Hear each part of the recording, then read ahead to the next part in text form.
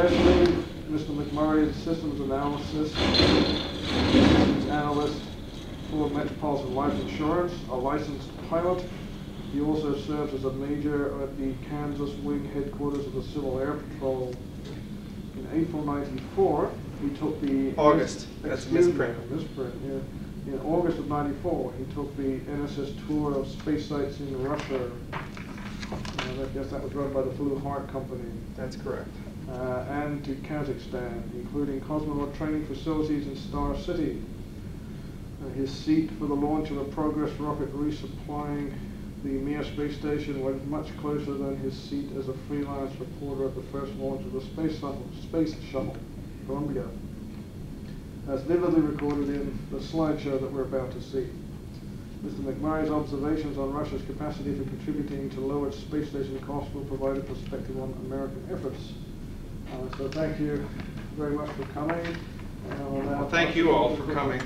I guess the first thing I would like to say before we start the show is that I feel extraordinarily privileged for the opportunity to see things that I had been reading about and dreaming about since I was in junior high school at least. I never in my wildest dreams would have imagined that I could actually go to these places and see these things, and very nearly didn't get the chance to do so because the NSS sponsored tours, there were originally supposed to be 3 of them, and the first one was originally planned to include Buzz Aldrin, and Dr. Aldrin couldn't join that tour group.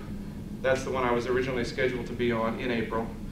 And consequently, the tour was canceled because when people heard that Buzz wasn't going to be there, they said, forget it. The second tour also didn't fill up, so we were down to our last opportunity, and there were only 11 people, I guess, that had the nerve to fly on Aeroflot after reading some of the things about Aeroflot. But that turned out to be a fairly good thing because as a result of having a smaller group, we could direct things where we wanted to go rather than whether the tour guides wanted to take us. We could say, no, we'd rather go over here and see this, and being a small cohesive group, we could get away with that, where a larger group would have had arguments about whether or not to do that. So we'll start out, this is, I'll get the light, that's all right. This is my first view of St. Petersburg flying in. It's a very European looking city, and I'm going to bang through this tray rather fast because there's not anything to do with space here in St. Petersburg, but I wanted to give you an idea of what else the tour consisted of because, believe it or not, there's more things in the world than rockets. And just wanted to give you a kind of the totality of the experience in Russia. We came in on a Tu-134 from Shannon, Ireland, and you can see that the nose of the thing looks rather like a bomber. I'm not sure whether that particular design is converted from a bomber or not. These are our tour guides in St. Petersburg, bus driver Yuri, oddly enough, and Katya. They still have their statues of Lenin up in St. Petersburg. They figure that good or bad, communism is a part of their past, and they're not going to rewrite history the way the communists did. All the pictures of Lenin you see have that same dramatic arm outstretched into the future, rather fierce looking. And the wind, of course, is blowing his coat. St. Petersburg is called the Venice of the North, and here you can get a pretty good idea of why. It's situated at the mouth of the river Neva on the shore of the North Baltic Sea, and there are canals and tributaries of the river just about everywhere. Very beautiful city, churches everywhere. This is the Palace Square behind the Winter Palace, the old capital of Russia, with the statue of the Archangel Gabriel. This is where demonstrations were held against the coup a couple of years ago. And this is the Winter Palace. This is the fortress of St. Peter and St. Paul, which was built by Peter the Great. Peter's own son died here under torture after he was implicated in a plot to overthrow his father. And it's been the site of lots of political prisoners over the years. This is the statue of Peter the Great with flowers at the base. People, when they get married in St. Petersburg, come here to put flowers by the statue. This is St. Isaac's Cathedral. Statue of Alexander II, I believe. This is an old museum that is now a disco house, which tells you how things are changing in Russia today. The Kazan Cathedral, which houses a lot of relics from the Napoleonic Wars. This is the Church of the Resurrection, which was built in honor of Alexander II, the martyred Tsar. I guess that other horse statue was Alexander I. Took a lot of pictures here as though this was going to be the only church we would see. Little did we know. That is real gold leaf, and they do have to replace it about every 60 years because it weathers off.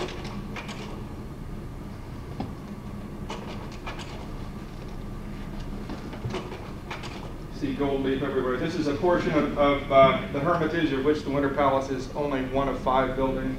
This little section here in the middle dates back to Peter the Great. And Peter and Paul Fortress again across the river, looking from the Winter Palace, basically. Inside, if you spent 1 minute at each exhibit in the Winter Palace, it would take you 11 years to get through it. Very beautiful building. This is the ambassador's staircase, and the lighting conditions were not good for you to really catch how ornate the interior of the building is by the staircase. This is one of the Tsar's thrones. This is the ballroom, and the thing that's really neat about this room is that all of these chandeliers used to be lighted with candles. Now, if you took a match and held it to each one of those candles individually, by the time you got finished, the last one would be burned down to nothing. So what they did was they wrapped fast-burning thread around the wicks of all the candles, and they would touch it off, and fire would race around the room and light all the candles on the chandeliers at one time. Lapis lazuli vase. And, this, I believe, is the throne room, or one of the throne rooms. And I'll let most of this pass without much comment. This is a very ornate peacock clock that used to have all kinds of things going. They don't have anybody to maintain it anymore, so it just sits there and doesn't do anything. The Hanging Gardens of Catherine the Great, which are not hanging over anything except horses' stables.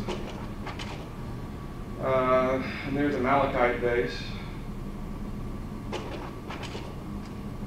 Absolutely exquisite workmanship on just about everything you see in the Hermitage. And this is just a detail off one of the doors. There are only 12 Da Vinci paintings left in the world, and the Hermitage has 2 of them, both Madonnas. This is one, and that's the other. And there are a couple of jasper columns for the Ural Mountains. This is the only Michelangelo statue I ever had the opportunity to see in my life. It's not one of his better works. It's called Crouching Boy, oddly enough. And here's one of the hallways from one building to another. Detail work of the ceiling. This is a Rembrandt, The Return of the Prodigal Son. This is The Sacrifice of Abraham, I believe also by Rembrandt. If you folks remember in the news a few years ago, there was a nutcase that threw acid on one of the paintings in the Hermitage, and this is this painting, fortunately not damaged. And there's looking out from the Winter Palace onto the Palace Square. One of the rooms in the Winter Palace is the room where the last democratic government of Russia was meeting and was arrested by the Bolsheviks. They had the clock stopped at 2:10 a.m. when the last democratic government was arrested in 1917.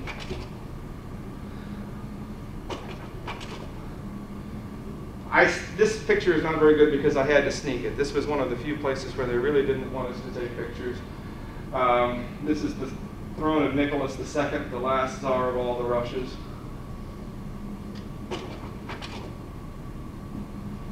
And looking out across the Naval River, you have these interesting rostral columns. There's Peter and Paul again.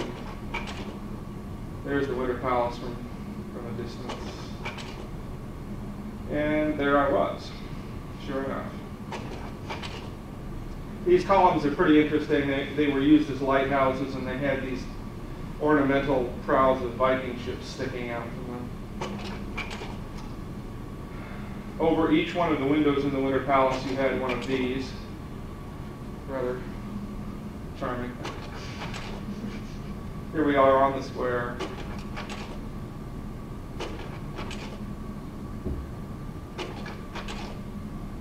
You can see St. Isaac's Cathedral from the square.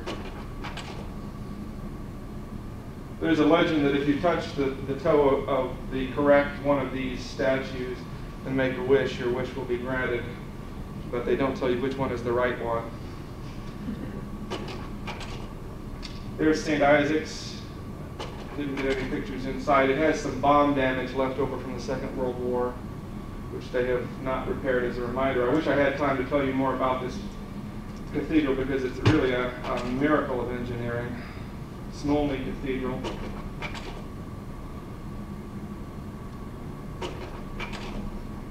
There's an old church. The next day we visited Catherine the Great's summer cottage.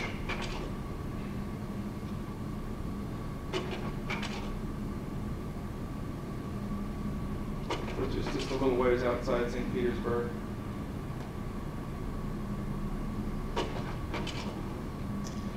This furnace was made of Delft chinaware, which was completely destroyed by the Germans. They occupied Catherine the Great's palace during the siege of Leningrad.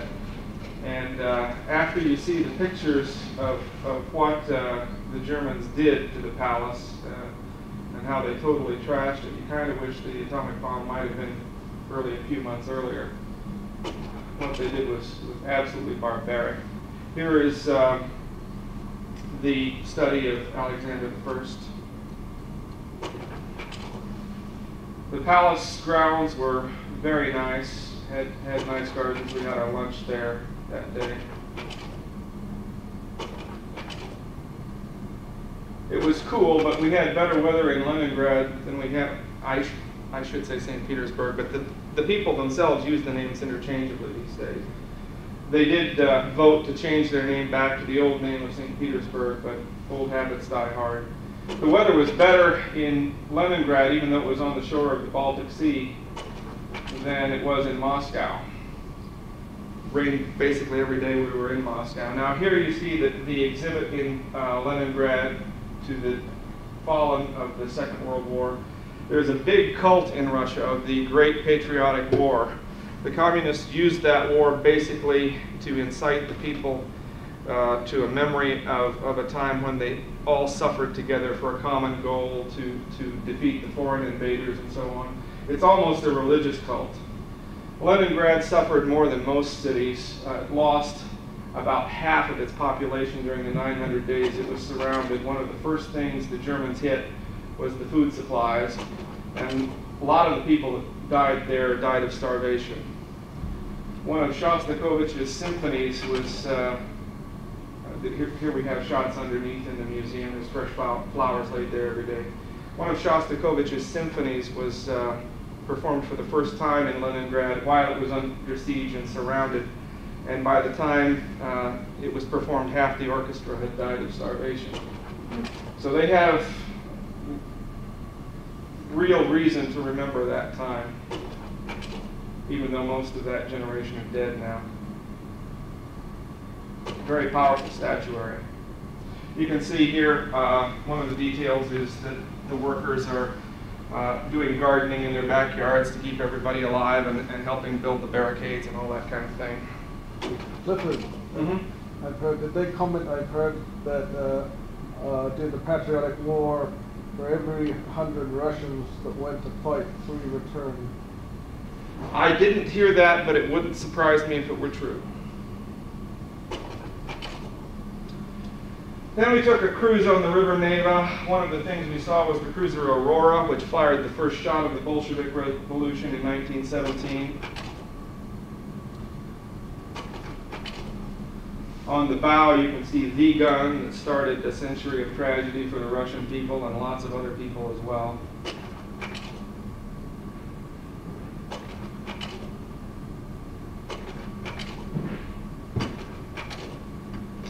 Peter and Paul. As we sailed past it, we could see people out here. It was pretty cold, but people were out in their bathing suits. I can't imagine swimming in that water. This is the Winter Palace, seen from the Neva. And there's a couple of Egyptian sphinxes. This really gets the impression that you're in a place like Venice. Here you see a couple of musicians on the boat demonstrating a logarithmic scale.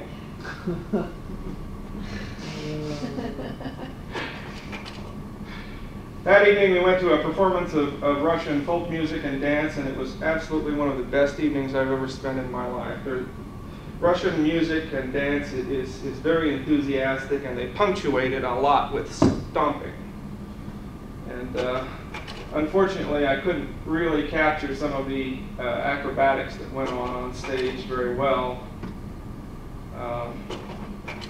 But it was just one of those moments in your life that you wish you could freeze forever and go back and recreate exactly for the rest of your life. It was wonderful. Here you see a stylized Cossack sword fight and dance. Here we are entering the Peter and Paul Fortress. There's the Romanov double eagle over the door, or the gate, I should say. This is the governor's palace where the more elite political prisoners were kept. And the Cathedral of St. Peter and St. Paul houses the tombs of the czars.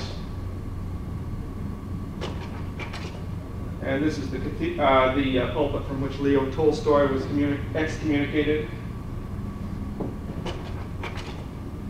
And, okay, Catherine the Great's upper left, Peter the Great's lower right. What's left of them. This is a typical prison cell. Among other people who were kept here in this prison was Lenin's brother and Maxim Gorky, who wrote a novel while he was in prison. And we got up on the battlements of the fort. It was a fort. It's not used as a fort today, but they do have some rather large field pieces up on the walls. Here we are on board the Aurora. This is the breach of the gun. Something enormously phallic about that picture. This is the radio room from which the order to begin the revolution was broadcast at Lenin's command. The bridge. Another statue of Lenin. You'll always get that arm out there. Overnight train to Moscow. This was our first view of the Kremlin, which you can see it is a fortress. It began as a fortress. Soldiers marching on Red Square. Incidentally, Red Square was not named for the communists. Red in Russian kind of is equated with beauty, so it's a beautiful square. And St. Basil's, which is probably the most archetypically known building in Russia. St. Basil's Cathedral. And right down here, up the driveway where we were, is where that crazy German kid in the stealth Cessna landed and taxied up onto Red Square. The Russian people themselves had a pretty good sense of humor about the whole thing. There's Sheremetyevo 1 International Airport, Sheremetyevo 2, and now after the stealth Cessna landed, they call Red Square Sheremetyevo 3 International Airport.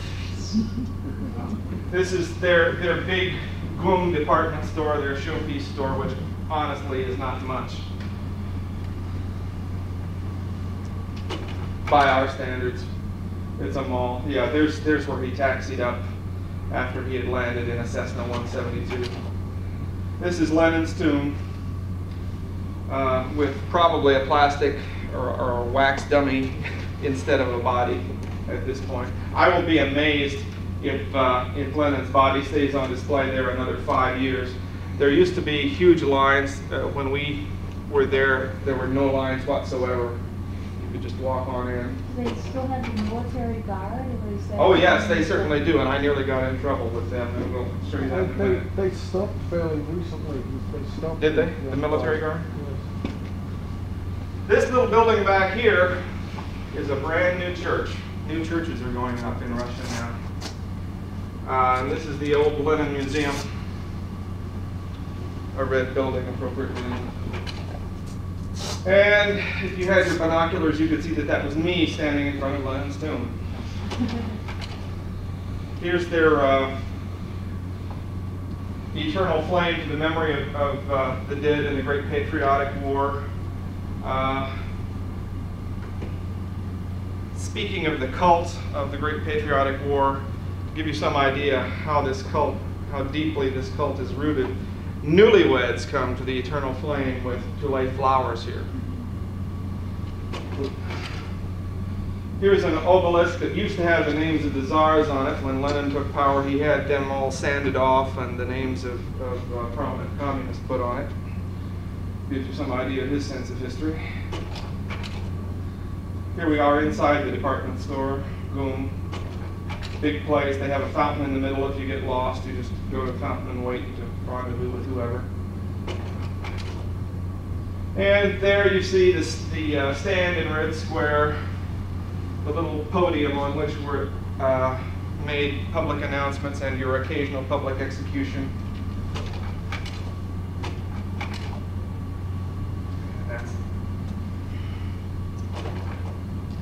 Now, believe it or not, we are going to see some hardware here pretty quickly. What year? August of last year. Was there for 2 weeks. Here we are. There's the Kremlin Palace where Boris Yeltsin lives today. You can see, looking across the Moskva River, the walls of the fortress, the old fortress of the Kremlin.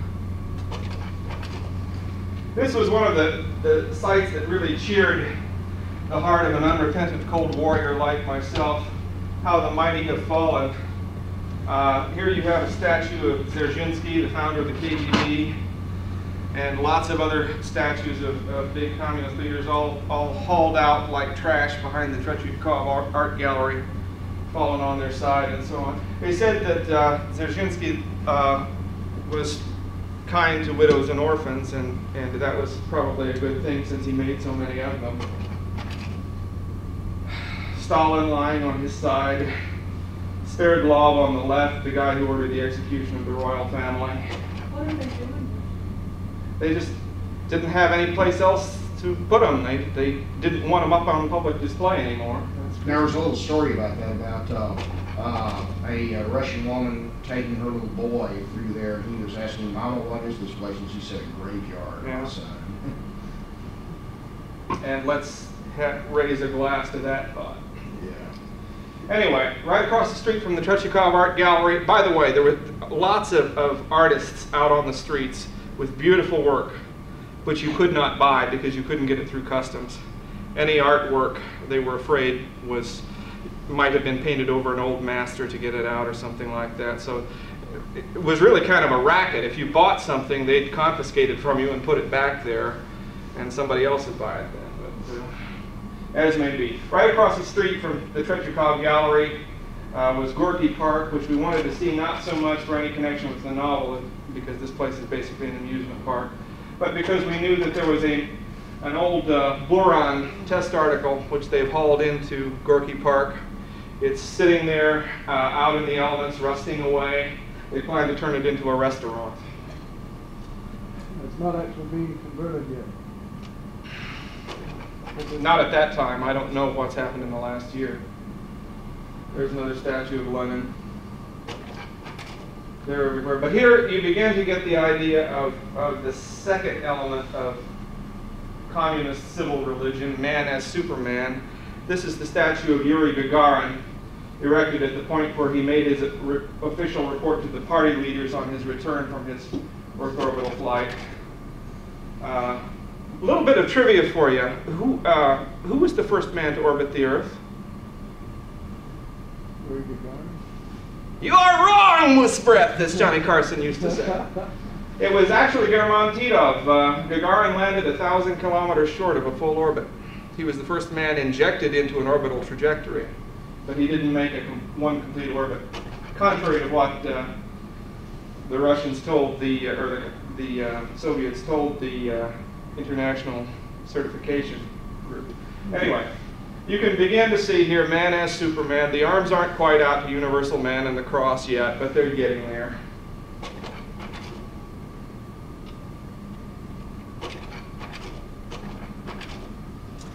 This is the old Olympic stadiums from 1984. This is the University of Moscow.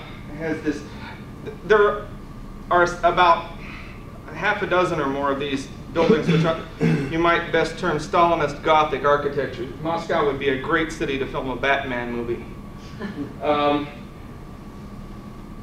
There is a saying in Russian which translates, all things flow to the center. Moscow is the center of everything, politically, culturally, economically, for education, you name it. It's like New York and Chicago and LA and yeah, all that thrown into one city in terms of its power and influence, and a good segment of the population lives there. All of our trips, aside from the trip down to Baikonur, were no more than a couple hours away from our hotel. All the space facilities were within easy distance of Moscow. Yes, they do have one there. No, we didn't go in.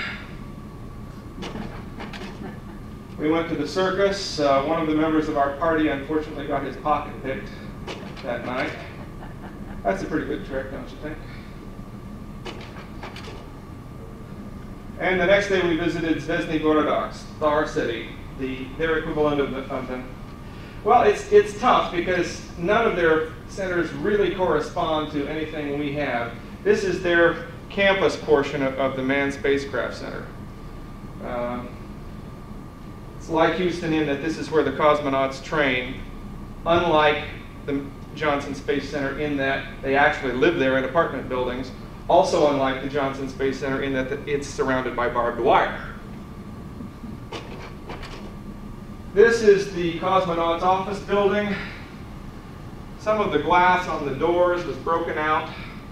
Looked like it had been broken out for some time with nobody bothering to replace it. Star City looked something like a ghost town. We were there on a weekday, not very many people out and about. I don't know if they were all off tending their gardens or what. Here we're getting a lecture on the Mir space station. Our translator, Sergei, was really kind of out of his depth, and that was one of the more unfortunate things about the tour. Sergei is an art historian. He has basically a quite limited technical vocabulary, but he was the only one they could come up with at a price they could afford to translate for us. So he was really struggling and not having a very good time, a little bit out of his depth. And the interesting thing is that every once in a while he would just get to a point where he would kind of throw up his hands, and then the person he had been translating for would start speaking in English at that point. So the protocol was go through the translator if you can. You can see their couches are a little bit different from ours in the position that they launch in. Also, those are individually molded to the contours of an individual cosmonaut, and they will actually trade couches out from one vehicle to another when they take a Soyuz up to rendezvous with Mir and leave that capsule and take the one that's been up there for a while back to Earth. They will take their couches out of the one and put them in the other one so that they will have their own couch. There's a mock-up of the Mir in which Ulf Merbold was training the day that we were there. He was launched in October to Mir for about 30 days, I believe, was the length of the stay, along with Elena Kondakova, who set an endurance record for women in space. We did not meet either one of those. We did see Merbold around the campus.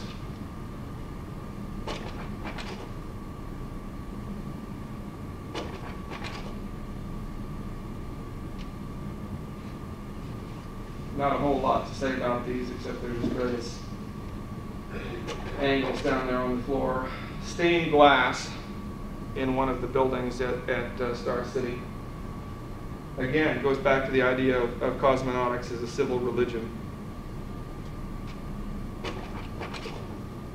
Their newest building on the campus was the Buran Center, which has been mothballed, of course, because they're not going to fly boron again. Built this great big new building and then abandoned it before they had a chance to use it even once.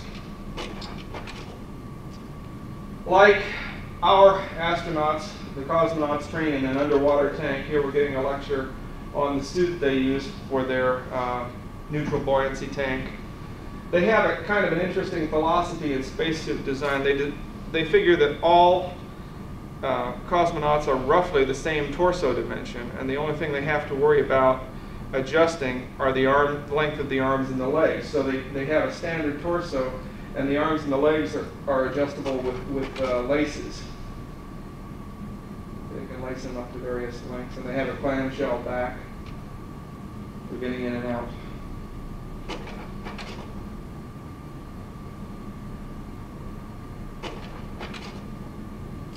Their underwater training facility, again, looked like it had been a while since it had been used. They've got a very interesting design. Their pool is underneath this, and they've got holes in the elevator on the floor. So they can just raise the whole floor up and put whatever they want in, and then they will lower the whole stage, the whole room as an elevator, lower that into the pool, and the water will flow up through the holes in the floor. Rather ingenious. Looked a little rusty.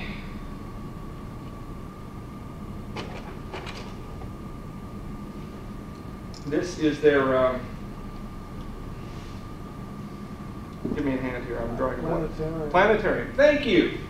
Is that a Zeiss projector? I can't answer that, they didn't say. In the center of the room is a capsule that has the controls for boron and Mir, and also for Soyuz, although I didn't get pictures of the control panels for them. I believe this is the Mir simulator building. Here they have one of their training centrifuges, which can spin you up to 30 Gs. The arm weighs 300 tons and runs at 28 megawatts of power.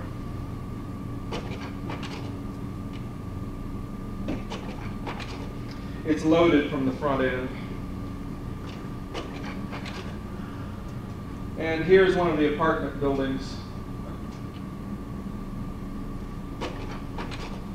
In front of Yuri Gagarin's apartment building, there's a less heroic statue of him, at which the cosmonauts traditionally lay flowers on their safe return to Earth. There are lots of customs and traditions and rituals, again, almost religious rituals that have grown up in the Soviet manned space program, a lot more so than in our own. Does his wife and family live there with him, or is that more like a Gagarin died in '67 in a jet crash. Well, I mean, families of the Yes, they do. They do live there.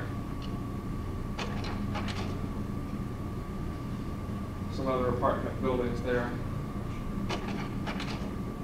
This is Sergei Korolov's good luck jacket that he wore at all of his launches. Korolev was roughly their equivalent of Werner von Braun. He was a brilliant man, narrowly escaped death in the Stalinist labor camps, and eventually died, rumor has it, as the result of his surgeon being drunk when he was being operated on for stomach ulcers. But the man was a genius, and the world really lost something when it lost Korolev. Here's one of the books written by Konstantin Tsiolkovsky, which is their Robert Goddard, their theoretician. This book was flown on the Apollo-Soyuz mission in '75. There's Gagarin's suit that he actually wore on the first space flight.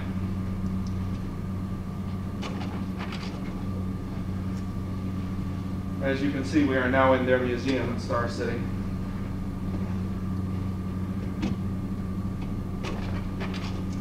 And there is Valentina Tereshkova's suit, the first woman in space.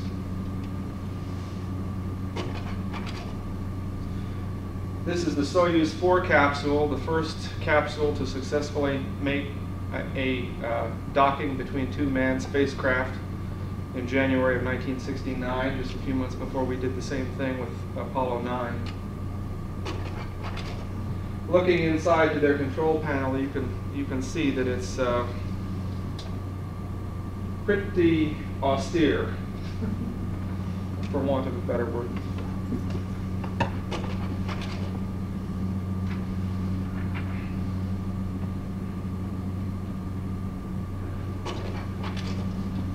This is Gagarin's dress uniform. Maybe I should sit. Get out of people's way a little bit. This is a model of the house in which Yuri Gagarin grew up. This model was created by a young man during an extended illness, working in bed with matchsticks. And the young man eventually did die, but not before he completed this little memorial to Gagarin. Here you have a really unusual telephone, that was created for the Apollo Soyuz mission. Here you can see the dial face, and the body of the phone is the Earth, and the receiver is Apollo Soyuz.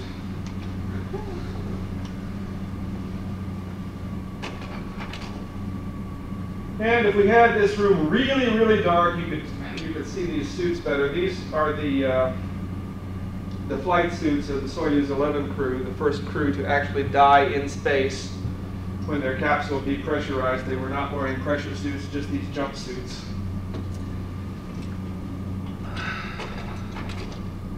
This is the Holy of Holies, Yuri Gagarin's office. Again, the clock on the wall is stopped at the time at which he died in 1967 in a jet crash.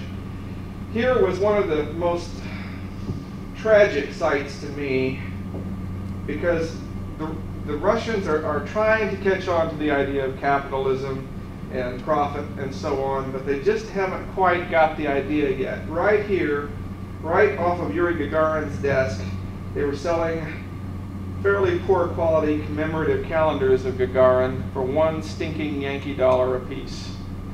Now, the first thing you want to say to them is make it $5 a piece.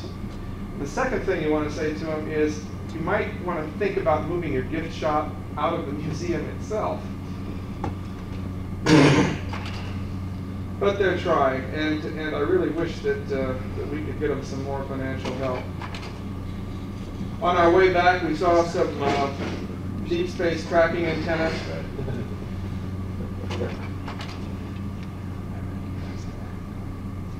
Again, just on Star City is maybe an hour's drive from downtown Moscow. Where is that? This is just looking out from our bus on the highway as we drove back in from Star City to downtown. The tracking station or radio phone? I'm not certain. They're flying saucers. Right. I wanted to give you some feel for how truly wretchedly bad construction is in Russia. A lot of these buildings look like they were put together by a child with a tube of paste or a toothpaste or something and glued together.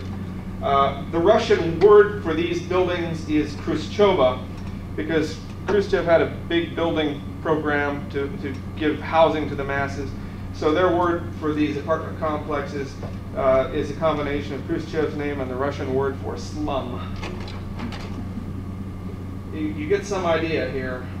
I wish I had captured the building that had this huge, huge crack down the side of it. Unbelievable. It looked like the building was going to split in half like that. This is the view from our hotel window.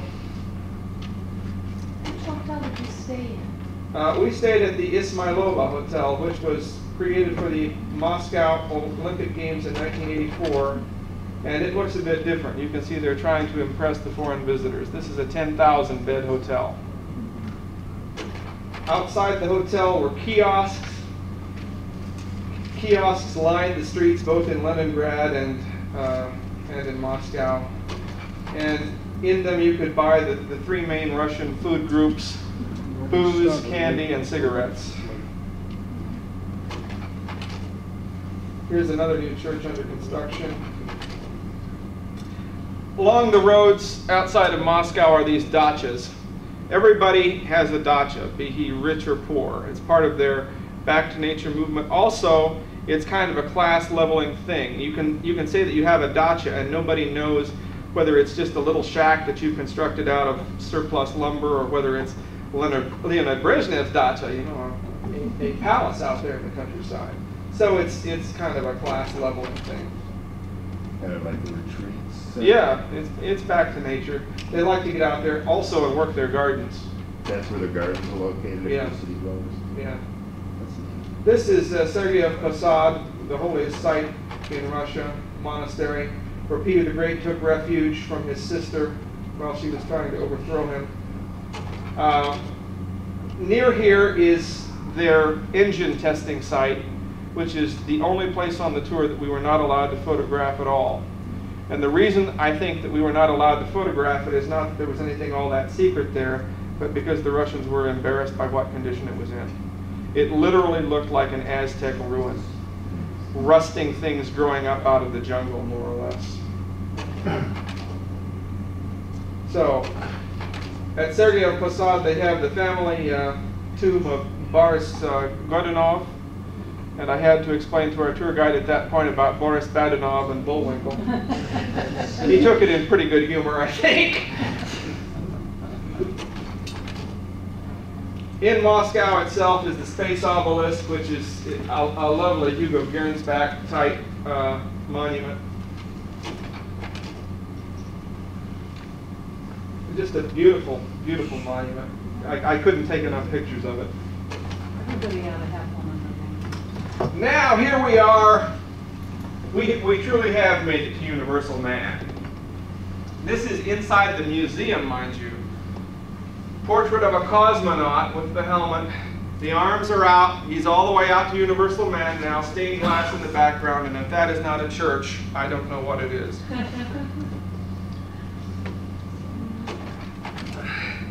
This is one of the Vostok capsules that was an unmanned precursor flight to the manned Vostoks. Standing next to it is one of Yuri Gagarin's training suits.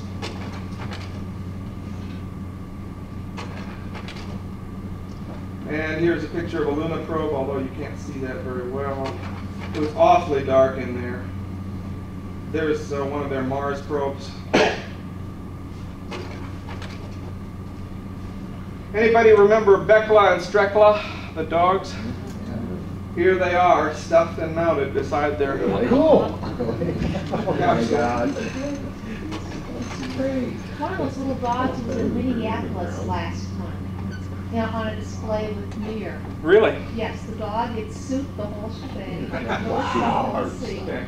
Now I should say that some of the stuff in this museum, I'm not sure as to what its status was as to a genuine flight article or something that had actually been flown or not. For instance, they told me that this universal docking adapter, Apollo-Soyuz docking adapter, was the one that had actually flown.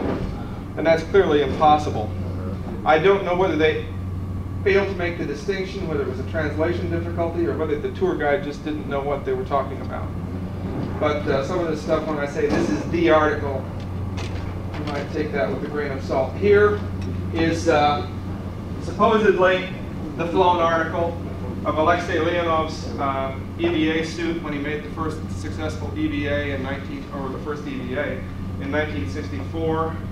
In the foreground is a more modern cosmonaut attire. This one supposedly was worn by Svetlana Savitskaya, their first female cosmonaut since Tereshkova. She did the first EVA by a woman. And in the background here you have the inflatable airlock that was of the type used on Voskhod 2, where Leonov nearly died trying to get back inside because he couldn't make his pressure suit fit back in. Had to partially depressurize his suit in order to gain enough mobility to get back inside, and made it with only a couple of minutes of oxygen to spare.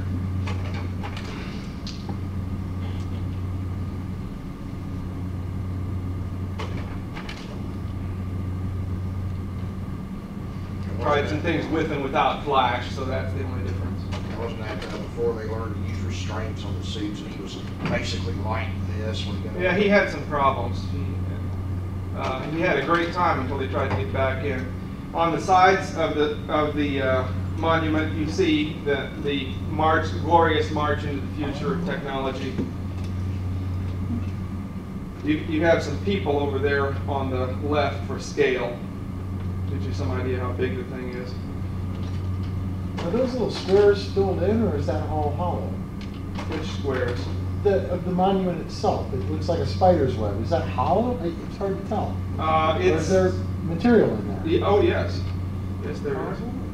I don't know what the material is. I wish we had a space monument that was even half as impressive as what they have. Out in front is a statue of Konstantin Tsiolkovsky, the father of modern rocketry, in a theoretical sense, at least.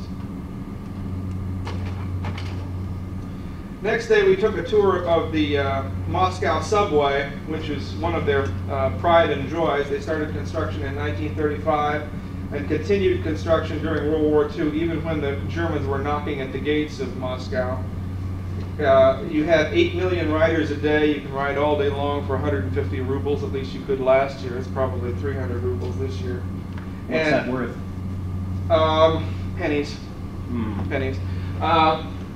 They have each station of the subway system is decorated in a different motif. It's absolutely spotless. There's no graffiti. I have the feeling that if anybody tried to spray graffiti, he would be beaten to death in a matter of minutes by the babushkas. And here you see another one of the stations of the chandeliers. They have statuary, they have paintings, mosaics, you name it, they've got it.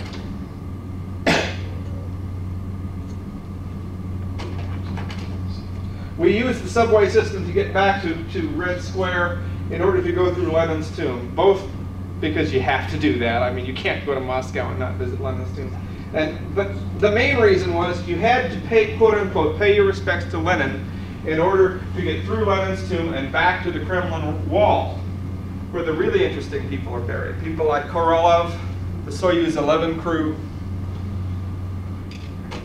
Kamarov. There's the marker on the wall for Sergei Pavlovich Korolev, died in 1966, January 14th. I wasn't quite sure whether they would allow me to take pictures back here, and the guard got quite upset with me when I did, so I didn't go any further at that point in taking pictures of any of the rest of the Kremlin wall. That's the picture that nearly got me in the worst trouble. The next day we attended an air show.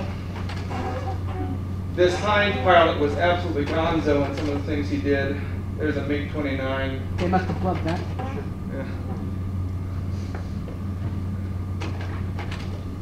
The trouble was that, as I said, it rained in Moscow every day. So they had to put on a really flat show. They couldn't do any extended vertical maneuvers. The sky was just dripping. Their safety standards are definitely different than ours because they had aircraft over the crowds. You would never see that here. One of the things you can say about Russia, it's got a lot of problems, but the lawyers haven't made it there yet. I never felt unsafe, but they definitely did things that you would never see here in the States. The biggest parachute jump I've ever seen at one time was at this air show. I think more accurate would that would be things you hadn't seen here in a long time. Well, that's true. That's true. As you can see, the Hind pilot was really strutting his stuff.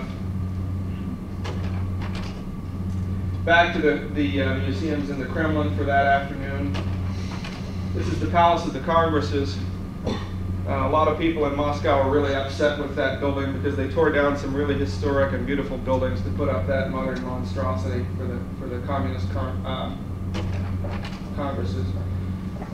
This is the Kremlin Armory. Lots of Napoleonic cannons stored around there. This church dates back, foundation was laid in 1326. Lots of old churches in that part of the Kremlin. And I can't resist telling you this story. I love this story. Ivan the Terrible had 8 wives. He was excommunicated after the 4th, so he couldn't go to church, right?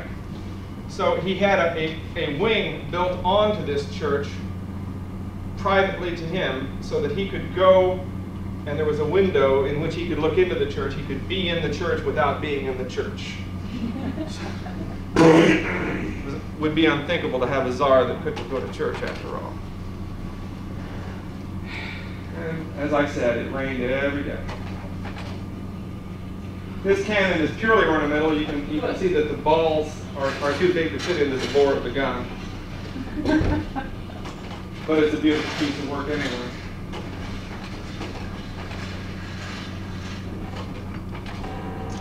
And this is the building in which Stalin used to live, in the left rear. The Germans very nearly made it to Moscow in the Second World War. This stylized anti-tank barricade monument to their point of closest approach to Moscow, if it's not in the city limits, it's just pretty darn close.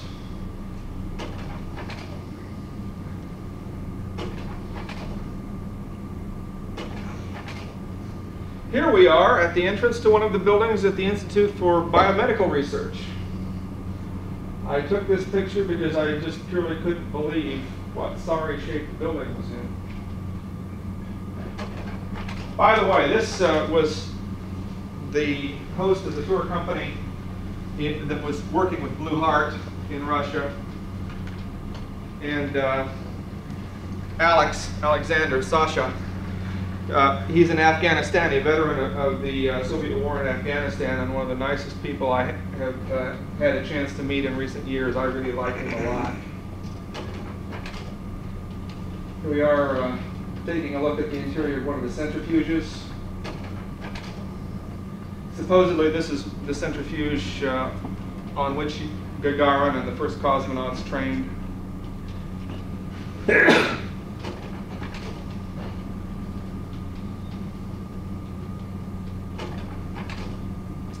Then, again, I mean, just look at this architecture. You can see the seams. It's like they've got glue squished out from between the bricks here. This is the entrance to their institute, their Biomedical Research Institute. Here we have a hyperbaric chamber which had absolutely nothing to do with the space program, but it looked technical, and they wanted to fill some time, I think. In their museum, we see a research capsule for carrying dogs and rats. And here we see their Chibis lower body negative pressure suit. And then back here we have the penguin suit that they use for muscle toning while they're on extended missions. At the Institute, they have a separate control center for the doctors who work with the personnel on Mir. This is entirely separate from the Mission Control Center. They like it that way, the doctors say, because they can have more private conversations with the crews about their medical situations and medical problems without everybody else in the world listening in. Their consoles, once again, look pretty primitive by our standards, but they do get the job done. They had a mascot. Every place we went had a mascot. And this was quite interesting. One of the places we visited, they were practicing telerobotic docking, remote control docking of a Progress capsule with the Mir space station. They were simulating this on 12-year-old Motorola PCs. And it turned out that the Progress launch we saw also had a problem. And the cosmonauts on board Mir had to take over using similar software to this to guide that Progress into a successful docking after we were on our way home.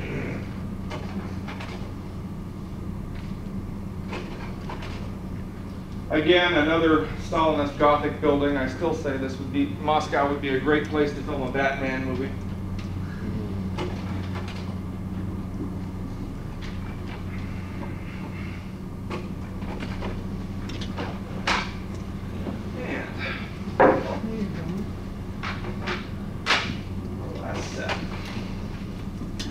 This is the Russian White House, their parliament building that Boris Yeltsin ordered shelled. You can still see some of the windows are blasted out from the shelling. It has not been reoccupied.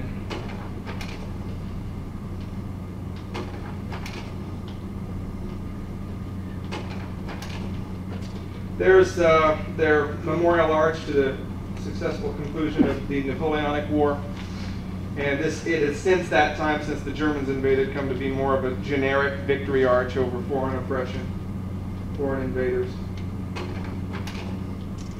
Here we are at the Krunichev plant, and we were about to enter hog heaven, portion of the tour for us. Got to walk through a model of the Mir, and this is the assembly line for the proton boosters. As you can see, it is not a white room environment at all. It's your basic warehouse. Here are the controls inside Mir, the main control panel. And here we are looking into Font 2, I believe. They're going to be launching their Spectre module this month. And this is one of our group out on the assembly line proper.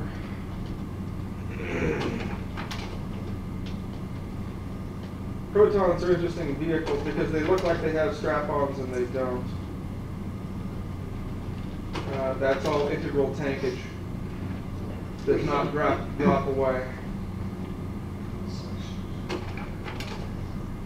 Here we are looking at the docking port on the Crystal module where the shuttle Atlantis will dock next month. That's looking out away from the module.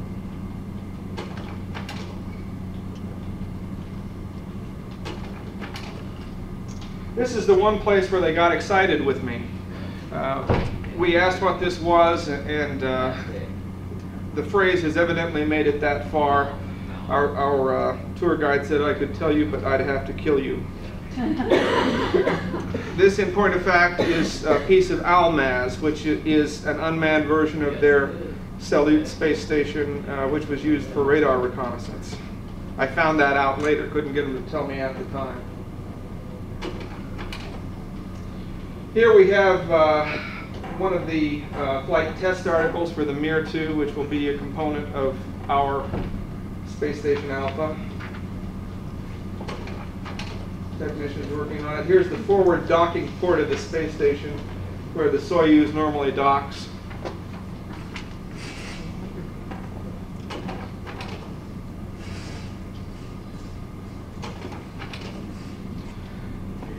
Mir has a really interesting setup for carrying oxygen up. They don't carry pressurized oxygen up to the station. They carry water up and electrolyze it and keep the oxygen and throw away the hydrogen.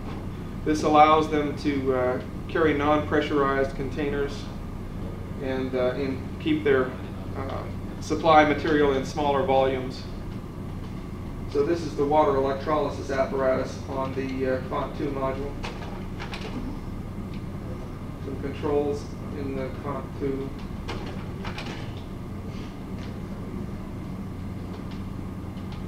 This is either part of the electrolysis apparatus or water storage. I'm not quite sure at this point. You try and take good notes and then you can't read them when you get back. You know how that is. Here we are sitting next to the Proton. As you can see, we had at least one member on our tour who ate his Wheaties a lot. Very tall man, Dick Van Effen. And as I say, these look like strap-ons, but they're really integral tankage. They do not fall away. And another interesting feature of the Proton is that they fuel it from the bottom up. They don't have their valves to the fuel tanks on top. They have them on the bottom and they pump the fuel up from below.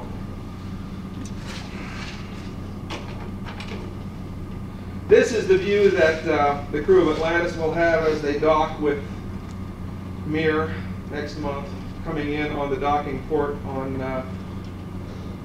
the Crystal module.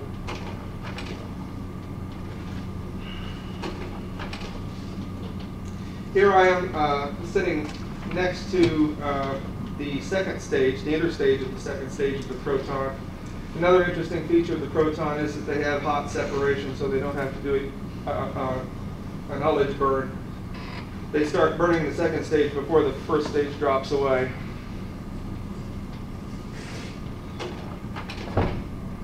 Now here's another piece of Almaz that I kind of took covertly because I knew they didn't want me taking pictures of it.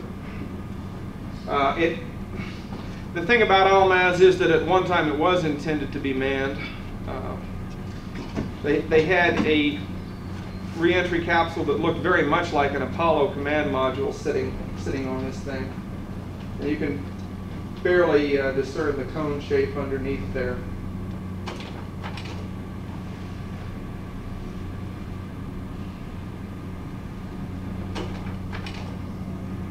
Here we are looking at the Mir 2 module, technicians working on it. Core module. And here we are looking back along the full length of the factory floor. This is our group, and it's a very interesting group because there was not a single one of us that's in the aerospace business professionally. We had Jack and Sarah Elliott. Jack's a retired engineer, maybe from Marietta, I'm not sure. They live down at Cape Canaveral now. Dick Van Effen's a chemist. Charles and Heidi Cooks-Cardos were hotel owners in British Columbia. Myself, we've got Roger, who was a high school chemistry teacher, and let's see, I don't know where Bill is. He worked for the Defense Department, and I can't think of this guy's name, but he's an architect. So it was really the grassroots of NSS that made this trip.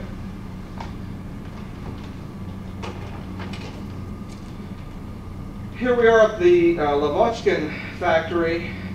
Lavochkin was a really big manufacturer of fighter aircraft during the Second World War, and they've done unmanned space hardware since then.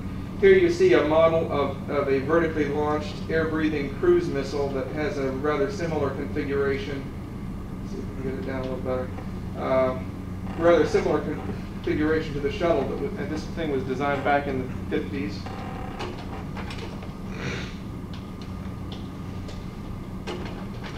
And then they have a little museum, just a little hole in the wall of the factory, museum of their unmanned hardware. Lots of the lunar and planetary probes.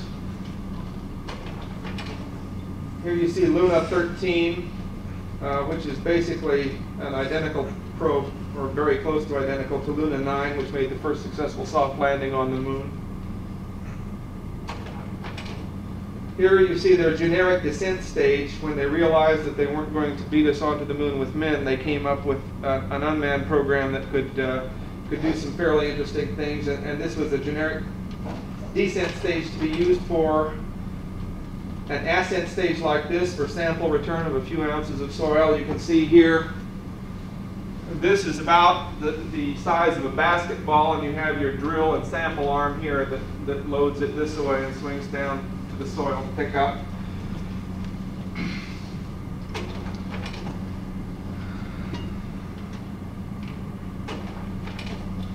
This, I guess, is going to be as close as I get to touching the moon for a while. This is one of their actual sample return capsules, I believe, off of Luna 21, which, again, is very different from the way things would be done here in the States. There's no museum in the United States that would let you touch something like that. The other thing they flew on that generic descent stage was Lunacod, remotely operated surface rover. Here's their Mars 3 probe with its aeroshell behind it, which made the first successful soft landing on Mars, but unfortunately landed at a time of really intense dust storms, back at the same time, I believe, as Mariner 9. And they lost contact with it after just a few seconds on the ground. Didn't get any useful data out of it at all. I took several pictures of this thing because I was just rather impressed with it. fairly good-sized aeroshell made out of balsa wood, I believe, if I'm not mistaken. Then it's got some sort of styrofoam shell around the body of it as well to cushion it.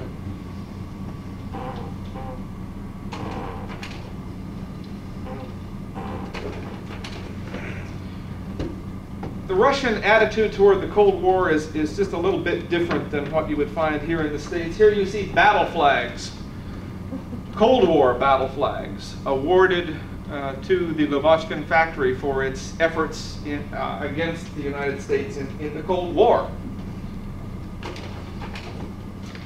Here you see probably the most infamous building on the planet today, Lubyanka Prison. Infamous not so much for the number of people that died here, but for the number of people whose deaths were orchestrated from here. You can see there's this empty plaza out front. That's where that statue of Dzerzhinsky used to sit. I imagine that he was one of the first ones they pulled down. We did not ask for a guided tour inside here, thank you. Here's their mission control room in Kaliningrad. Compared to our Manned Spacecraft Center's control room, it's quite large. You can see on the screen a couple of things. They were simulating the Progress launch the next day to Mir, which we were going to view once we got down to Baikonur. And then, of course, they had their position of Mir on the wall screen so that you could tell where it was. It was out of communication at that time. Pretty big room.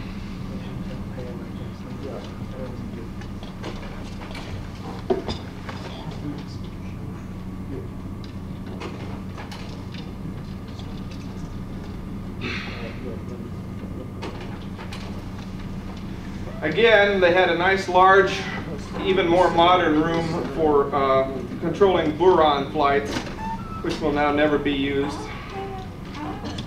Mothball. How welcome were you? How welcome were we there? Oh, quite welcome. I thought that by and large that we were treated very well. In my personal dealings with the Russian people, I think that they rooked me a couple of times on the exchange rate, but I can't really blame them considering their situation. I found the Russian people to be very friendly. Here's the statue commemorating the Union of Workers and Peasants outside their exhibition of economic achievement, which, or lack thereof, as the case may be. We went there to see a full-scale model of the Semyorka booster that launched Yuri Gagarin, although his was painted matte green, I believe, military green. This is the one they have on display there. You can see here the reason why we beat the Russians to the moon. They had these rather, for the time, large engines, and they had mastered the technique of clustering them together, but as you cluster more and more engines together, you have to lift more and more weight of the engines themselves. So they were never able to develop a cryogenic stage for really high performance engines the way we were, and that basically lost them the race to the moon. The manned race, anyway. I've got about 5 minutes left, so at most. Okay, inside here you've got a Vostok model. In the background, Apollo Soyuz. You've got pigeon droppings on top of the Soyuz, so that they're not really maintaining the exhibits that well here. Great metaphor. Their space program used to be their pride and joy. Now all their space hardware is pushed off to one side to make room for an exhibit of foreign car manufacturers. Back to the Tsiolkovsky, or to the space obelisk for a couple of minutes. You can see once again Lenin pointing the way into the glorious future. If you look at this guy's arms here, you will see that his arms are filled with beer cans. This is the square on which the kid landed in the Cessna 172 and taxied onto Red Square. He led a charmed life because there are wires all over the top of that bridge. Here we are on our way down to Baikonur. My pilot's license was a ticket to sit in the pilot seat for a couple of minutes. The pilot was a very nice guy, spoke excellent English, had been trained on Gulfstream jets here in the United States. And here we're beginning to see Asia. This was just a day trip down and back to see the launch, and then it was our last day. We had lunch at the Hotel Baikonur where the cosmonauts stayed before their trip. Wonderful meal, although for the trip as a whole, the cuisine was not great. This is a fragment of Vostok 1. The ID badges of the original cosmonauts on display. There's Gagarin and Tito. Some of the original hardware used to launch Vostok 1. In the logbook of their astrogation officer on the launch crew, there is this entry, "A man in space, yippee." There's your proof that the Russians really were in a race to the moon with us to land men on the moon. This is a model of their N1 booster, which never successfully flew. They never managed to get it past the first 2 minutes of the first stage. Here you have, again, basically no white room at all, a warehouse in which their Soyuz and Progress vehicles are checked out. Here you see the Soyuz in a test harness. They're checking it out. This is the one that launched Kondakova and Mare Bold last November. I understand there was a fire in this building after we left at some point. These are the stations on which the cosmonauts report that they're officially report that they're ready to fly. It really had to be done. And you have Gagarin's house and Korolov's cottage right next door to each other. And unfortunately, I didn't get any pictures inside because I had my telephoto lens on. I wish I could have showed you Yuri Gagarin's bed because the hero of the Soviet Union slept on a bed this wide.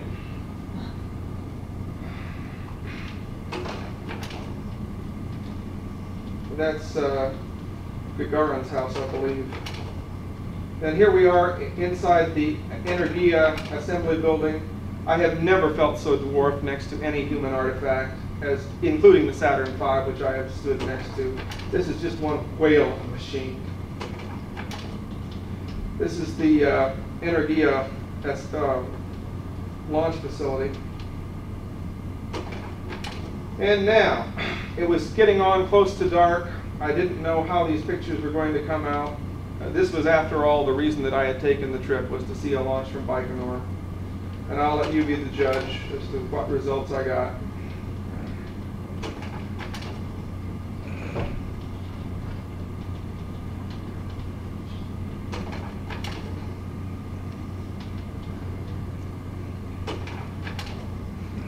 I call that my $3,500 picture. I think you can see why. Going. Hey, we got a time constraint. We have to get the next program in here. We're just about done. You were just about done 5 minutes ago. We have the hotel till 3. That's it.